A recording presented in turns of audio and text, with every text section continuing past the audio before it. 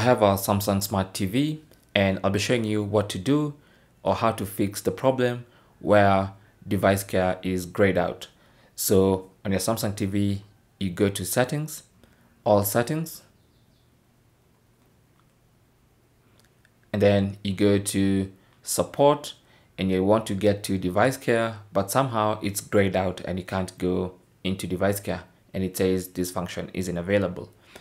So to fix that problem, you want to exit out of here and then you want to close any apps running in the background. And you can do that by long pressing on the return button, the back button on your remote.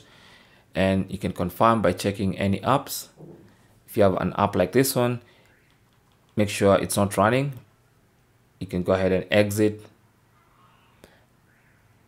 If you have an app like YouTube, which might be running in the background, you want to long press on this return button to close the app.